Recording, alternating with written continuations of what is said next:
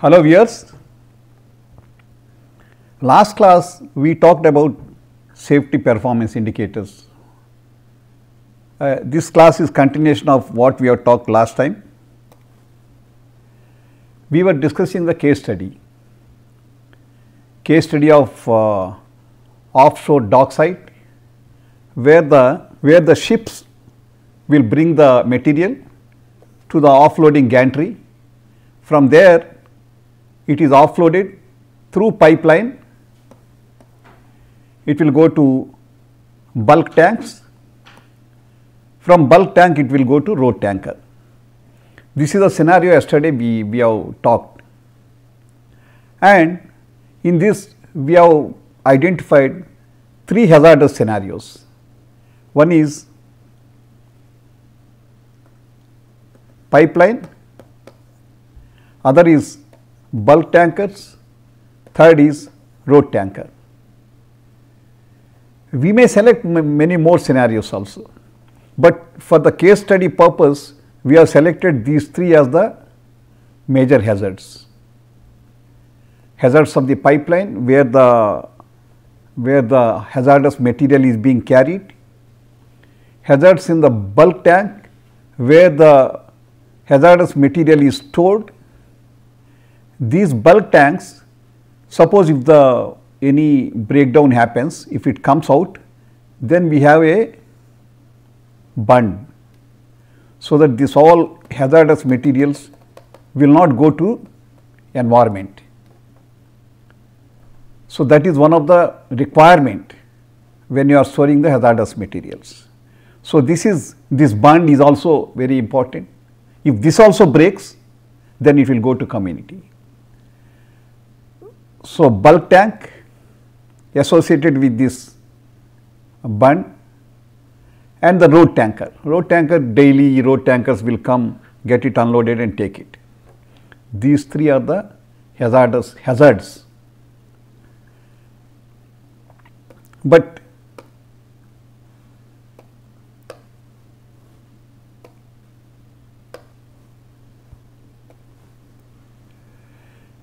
understand, hazard itself will not give you clarity. Every hazard is divided into three parts. Yesterday we have discussed. One is the hazardous element, other is the initiating mechanism, third is the target. These three combined we call hazard. If you have to address hazard, you have to address all these three things. Hazardous element is the one which is having potential to cause the hazard. Some cases, here itself we can put the interventions, like if you are using a liquid for cleaning the tank, very hazardous liquid, you may eliminate it by putting non-hazardous liquid, but 95% to 99% of the cases you have to put the interventions at the initiating mechanisms. Very important to know what are the initiating mechanisms, and you have to put interventions to control those initiating mechanisms. That's more important. So risk control systems we are going to put at the initiating mechanisms. Example, suppose a liquid is going in the pipe. This liquid, hazardous liquid, as long as it is in the pipe, nothing will happen. For the technology purpose, you have to take the hazardous liquid, you can't eliminate it. As long as it is in the pipe, nothing is going to happen. What is the initiating mechanism? If the pipe is weak, pipe breaks, then the hazardous liquid will come out. We have to put intervention so that this pipe will not break. That is the intervention. If the pipe does not break, as long as you control the pipe not breaking it, the hazardous liquid is within the boundary. nothing, it is not going to do anything. Like electricity, when it is in the line, nothing is going to happen. It can be 32 kV, 64 kV or 128 kV, whatever it may be, very high voltages. As long as it is within the line, nothing is going to happen. For our survival, we require electricity. But if it comes out, if you do not make proper connections, or if you are working at the time power comes in, then it will kill. So, we have to put risk control system there also. So, the hazards are there in our technology. It is required because of our comfort, because of more power. Putting risk control systems, these hazardous elements will become our slaves. We have to make the hazardous elements slaves. As long as tiger is in the cage, it is a slave. Cage is the risk control system. If you break the cage, if you do not lock the cage, if you do not make the cage very effective, tiger will come out. The slave will become real tiger. So, risk control systems are very, very important. Okay. We also talked the safety performance indicators, conventional traditional safety performance indicators, what you see outside in every organization. We have shown the workshop results. People talk fatalities, people talk incidents, people talk accidents, people talk leakages. They are the safety performance indicators. Friends, those things are not going to help improve the occupational health safety management system. The performance indicators which will help the OHSMS system are, you should know the weakness of the system, not the failure of the system. You have been hearing failure of the systems are the performance indicators. No, they are not the real performance indicators. Weakness of the system. If you know the weakness of the system, then you can take corrective actions during the weakness of the system, so that failures will not happen. They are called the lagging indicators. Similarly, the effectiveness of the system, whether the system, how effectively it is working, that we call leading indicators. By instituting a system of understanding, identifying, measuring leading and lagging indicators, using both and analyzing them, you will really achieve your safety performance. They are the safety performance indicators.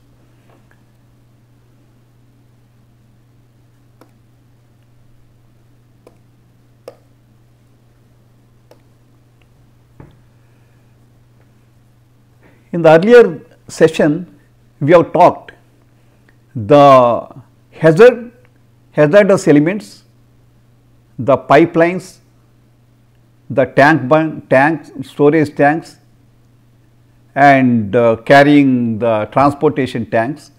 They all finally lead to the following major initiating mechanisms. One is wear, corrosion, wear of the pipelines, wear of the tanks, wear of the road tanks, corrosion of the pipelines, corrosion of the valves, corrosion of the pumps, or damage of the lines, damage of the pumps, overfilling, underfilling, pressurization, underpressurization, fire and explosion in the tank, in the pipe, in the road tanker, and other accidental releases, people not closing the valves, people not closing the tank, stopping the pumps. All these things are the initiating mechanisms. For all these initiating mechanisms, we are going to put the risk control systems.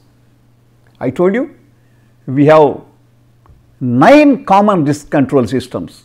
After a lot of research, people have come First you put these 9 risk control systems in place. Over and above you can add some more thing. So suppose we have put inspection and maintenance, which is called ITPM, very important. This is one of the risk control system. What are the things which we will do here?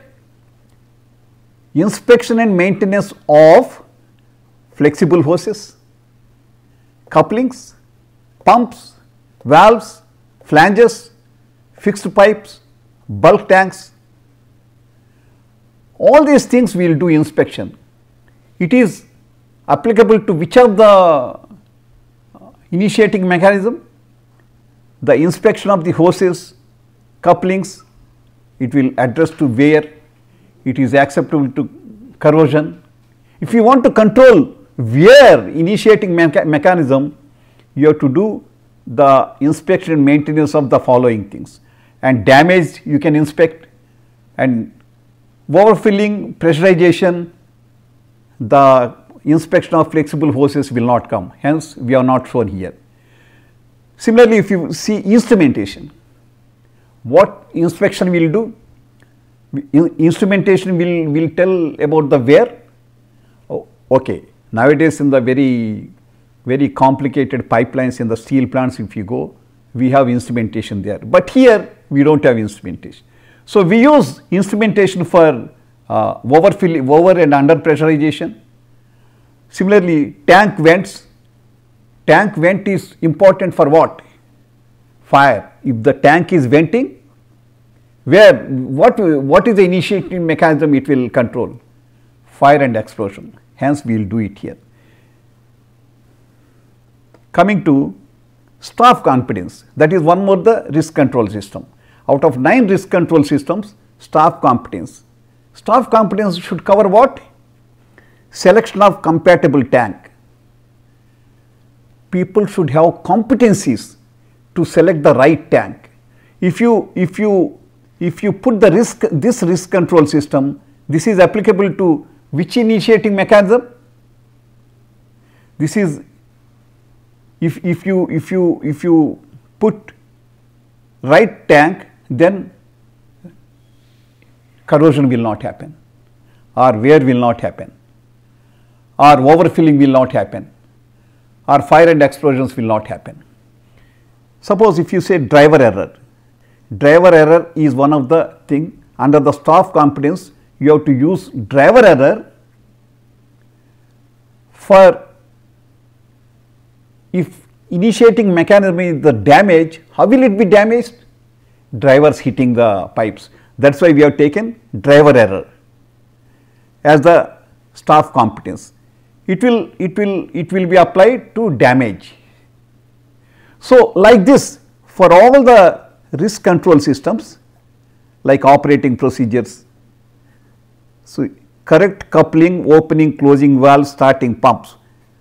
Operating procedures, people should put correct coupling, people should close correct valves, people should have right startup pumps. This is applicable to which initiating mechanism? If you do this correctly, damages will not happen. Hence, by applying this, you can control the damage. By applying this risk control system, you can control the damage. You can control overfilling. You can control accidental releases by doing the correct.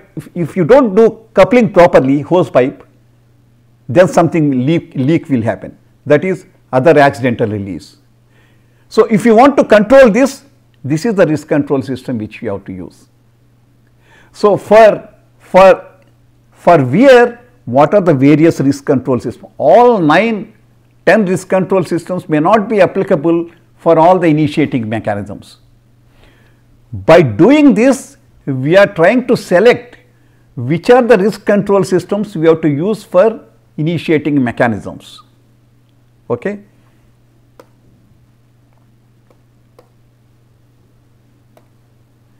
Similarly, plant change, communication, permit to work. Permit to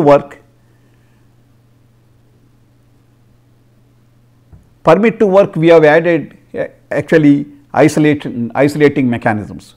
The isolating mechanisms will be more useful for overfilling of the tanks or damaging. Many places isolating mechanisms will be applicable everywhere. Emergency arrangement. Where are the emergency arrangements will be applicable to which of the initiating mechanism? Fire and explosion. Fire, if you want to control, if you want not fire and explosion to happen, you should have emergency arrangements. Okay.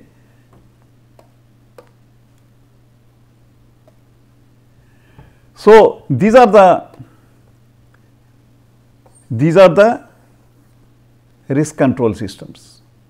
I am summarizing.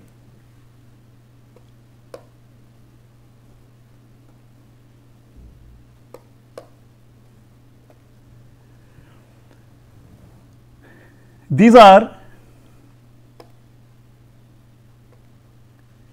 the risk control systems, say 10 risk control systems. What we have discussed, the initiating mechanism, you have to put against initiating mechanism risk control systems. What sort of initiating mechanism you have, for that how many risk control systems are required, we have decided earlier. Suppose initiating mechanism is plant or equipment in unsafe condition, that is one of the initiating. If the plant is unsafe condition, then the hazards will open out. So, ITPM, suppose ITPM is one of the risk control system. From the initiating mechanism, we have to find out lagging indicators and leading indicators. Lagging indicators will tell the weakness of the system. Leading indicators will tell the effectiveness. So, for every initiating mechanism, if you want to apply risk control system, you put the risk control system, whether the risk control system is working effectively or not. For that, you have to find out the lagging indicator, you have to find out the leading indicator. For plant or equipment in unsafe condition, if this is the initiating mechanism, if ITPS, inspection and maintenance, inspection, testing and maintenance is the risk control system, what is the outcome? What is the outcome you expect by putting this inspection and maintenance? If plant and equipment unsafe condition, what outcome you look for? The outcome you look for is desired outcomes: no unexpected loss of containment due to failure of flexible hoses. By inspection and maintenance, what is the outcome you look for? No unexpected loss of containment due to failure of flexible hoses. That is what you require. That is why you put this ITPM as the risk control system. Or no unexpected loss containment from couplings, pumps, valves, flanges, fixed pipes, bulk tanks or instrumentation. No losses should happen, unexpected losses. For that you do inspection and maintenance. This is the outcome. So, what is the weakness in the system? The weakness of the system is number of unexpected loss of containments. This is what you want, outcome should be like this, but you are finding out the weakness of the system. Weakness of the system is how many times unexpected loss of containment, small, not big, due to failure of flexible hoses, failure of couplings, failure of pumps, failure of valves, failure of flanges happened. Not total failure of the valves, only the number of unexpected loss of containment, leakages, sweating, small, nothing. The plant has not stopped because of that, but it is showing the weakness. All these things you should measure. Suppose if you have 10 pipelines, all the 10 pipelines you have to find out this. Each pipeline has got 5 valves, 10 pipelines has got 50 valves, all 50 valves you have to find out unexpected loss. So, you should have a system to find out unexpected loss from all these things, how much big data it is. Similarly, leading indicator. What is leading indicator? The process controls, if you give for this plant and equipment unsafe condition, if you put it through inspection and maintenance, what will be the leading indicators? Percentage of safety critical equipment that performs to specification. You have safety critical equipments. How many percentage of percent of the equipments when you have seen are performing the way they should perform? Nothing has happened, but 100% performance. How many percentage of maintenance actions identified which are completed? You have identified ITPM is maintenance is also there. So, you have identified say 100 maintenance activities for some problems, some small problems. How many of them are completed? What percentage is completed? If it is 100% completed, what do you call? The system is effective. If it is 70% completed, will you call system is effective? It depends. If it is the critical equipment, 100% compliance is to be there. If it is non-critical equipment, 100% need not be there. Okay. So, these are not failures, failed compliance to your actions, compliance to your actions to keep the system effective is the leading indicator. Small failures is the lagging indicator, not big failures, total failures, these are not the total failures.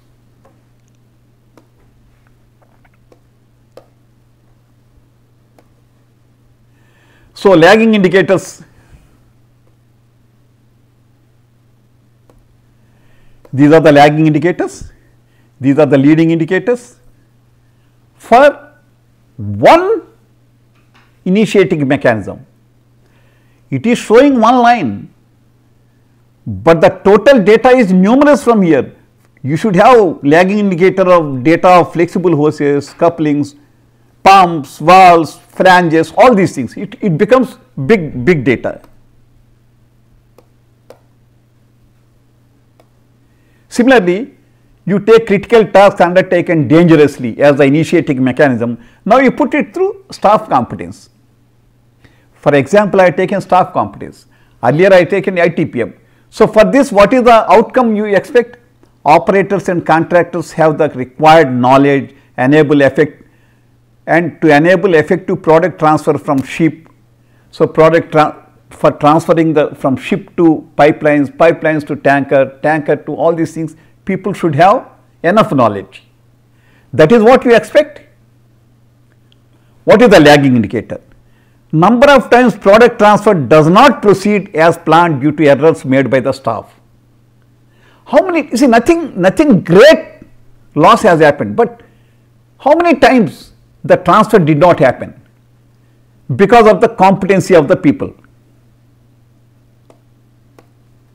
Because of the competency of the people. How many times it happened? How many times pipeline transfer has not happened? How many times the tanker transfer not happened? How many times people not do? So, it is failures, small failures. If it is happening more times, you have to take corrective action. If it has happened once, probably you may not take, but you are seeing the weakness of the system. Similarly, when you come to leading indicator, the inputs for the leading indicator is operational procedures, written instructions, work practices, all these things should be there. Now, leading indicator is percentage of procedures which are reviewed. The procedures for doing all these things, it should be live, it should be reviewed and revised within the designated period.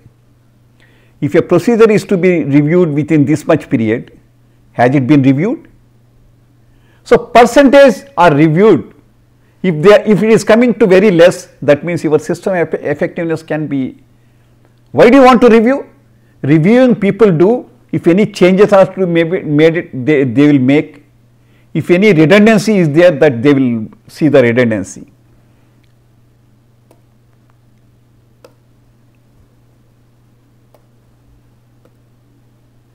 Similarly, plant or process outside safe operating conditions, outside safe operating conditions. So, instrumentation alarms is the risk control system. Bhopal disaster has happened when there is a leak, leak, methyl isocyanide leak happening. People are not able to ascertain from the control room. They are not, the people who are there, they are not able to read something wrong is happening. Instrumentation alarms. So, major thing happened. If you have the desired outcomes, safety critical instrumentation and alarms correctly indicate when process conditions exceed safe operating limits. That is the outcome. It has not shown here, Bhopal. This thing to happen, what is that you have to measure? Number of safety critical instruments alarms that fail to operate as designed. As designed. It has not failed totally. Something it is showing more, something it is showing less, maybe calibration not done. What are the number of small things which have happened to affect the desired outcome? That we have to, they are the lagging indicators. So, for the leading indicators, what is the input? Operational procedures, instrumentation, instrumental and alarm systems. They are the things which we have to do. What are the leading indicators? Percentage of functional tests of safety critical instruments and alarms completed to schedule. All this for the critical equipments, you should test whether they are working or not. How many, what percentage of the instruments alarms you have completed? Done. That will show the effectiveness of the system. Percentage of maintenance actions to rectify faults of the safety critical equipment. The safety critical equipment, some defects are shown. How many you have completed? That is the leading indicator. So, this is for the effectiveness, this is for the system weakness. So, by this time you must have understood how initiating mechanism put through risk control systems lead to lagging indicators when it is to see that it is working at the desired outcome or not, or how the leading indicators are coming. So, if you have 100 initiating mechanisms and each initiating mechanism has got say 5 risk control systems, that much lagging indicators will come. Huge data. Nothing has failed, please understand, but you have the data to understand the system failure, system weakness and system effectiveness.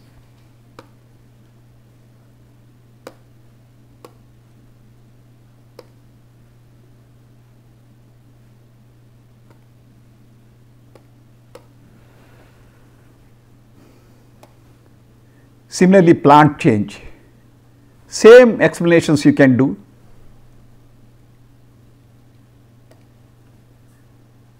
Plant design, communication. So, communication, whether the activity is not properly coordinated, proper communication has to be done. If communication is the risk control system, what do you expect? What is the outcome you expect from this? Effective management of product transfer, storage, effective warning problems in time to take remedial action. If anything is wrong happening, it should be in time, it is to be communicated so that they will understand. That is the communication. So, how many times it is not happened? So, percentage of product transfer where authorization to the transfer lines successfully completed before the transfer is completed. Here mostly you will see in terms of percentages. Percentage what you planned, how much percentage you have completed. Here you see the small failures.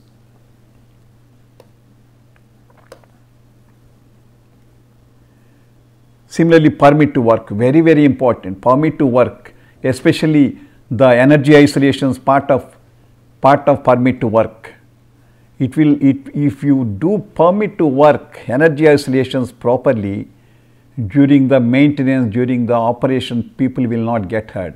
Believe me, out of the fatalities, major incidents which are happening, 80% attribute to only energy isolations. That is why I decided to take one class for you on energy isolations. People do not have proper concept of energy isolations.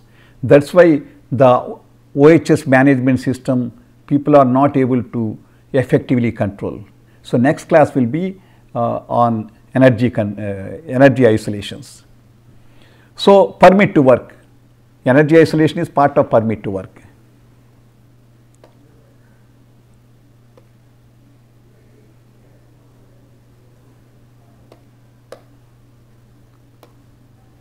Emergency arrangement. So, like that we have seen for all the initiating mechanisms how to apply risk control systems. From risk control system, how will you bring out lagging indicators, leading indicators. Now, I am putting everything in one place. So, for inspection and maintenance, these are the,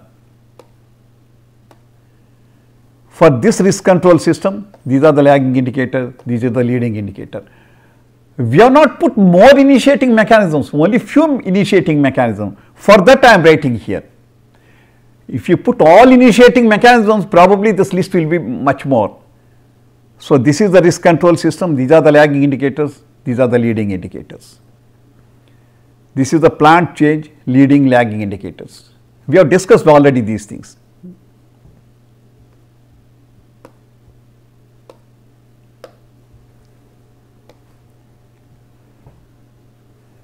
Communication,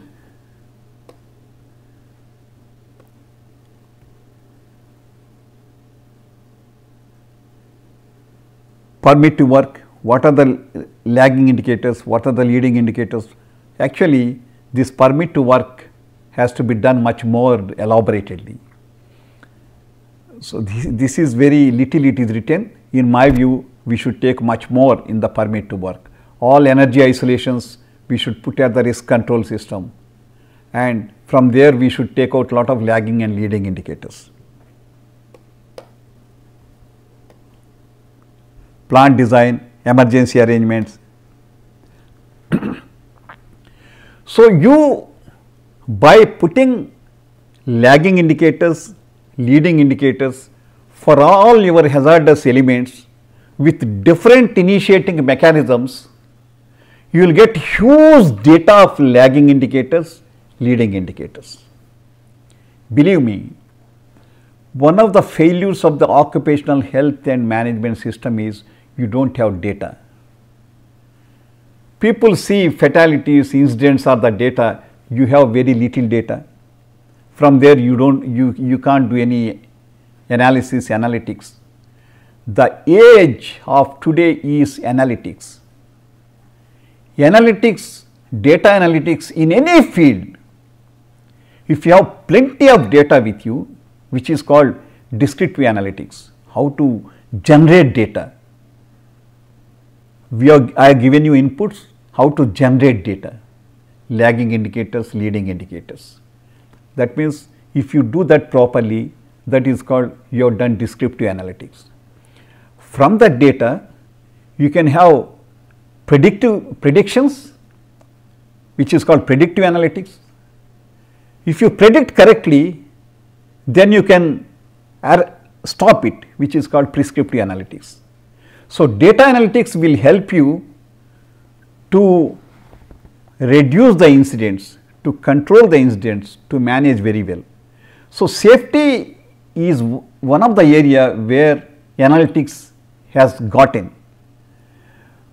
For that, the data is required. I told you how to generate data, safety performance indicators.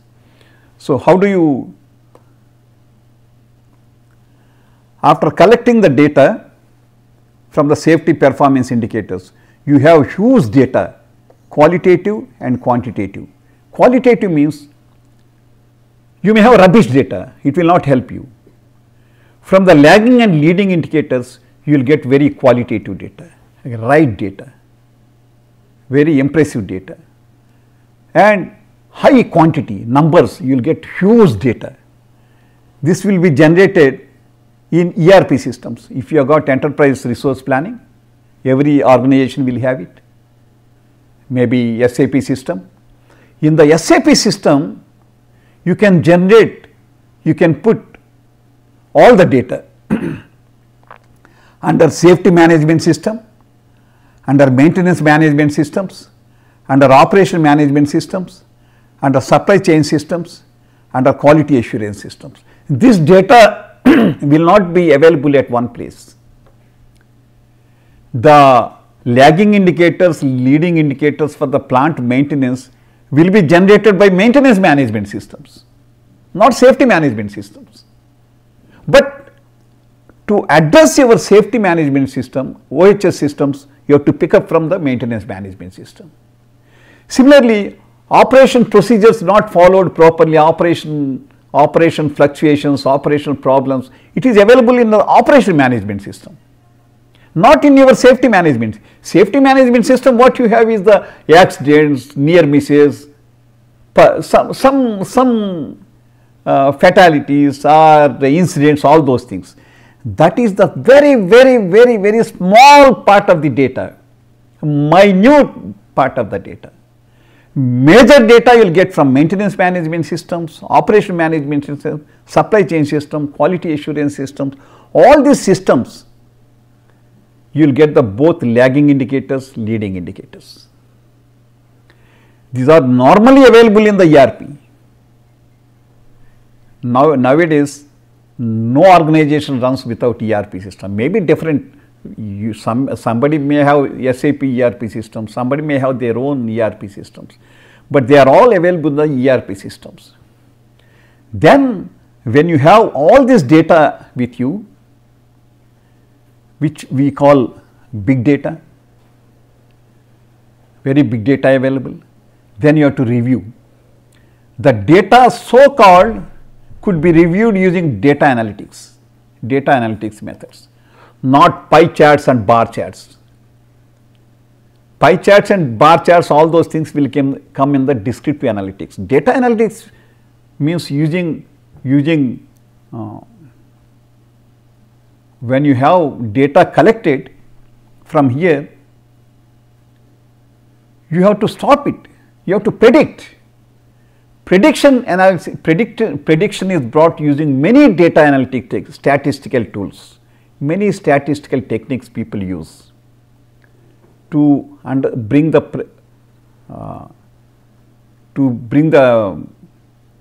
what is going to happen. Then you can put the prescription. So, only collecting this data and sleeping on that will not help you. You have to put data analytics and get finally the prediction and prescription. You get so many items to take action. After all, taking action will cost resources, will cost money. You may not be able to do everything at a time. Then you have to prioritize, seeing your business scenarios, seeing your resources. Nothing is unlimited. Money is not unlimited, resources are not unlimited. Rightly you have to prioritize which actions you have to take first, which corrective actions you have to take. Hence, corrective actions are to be prioritized and implemented. If you do this, your occupational health and safety management system will really work very effectively, and you will be able to protect people, property, community, environment effectively. So, that is how safety performance indicators is going to help. In the collection of safety performance indicators in the whole of occupational health safety management system, I said energy isolations are going to play a very important role. Hence, next session we will speak on energy isolations, one session. Thank you.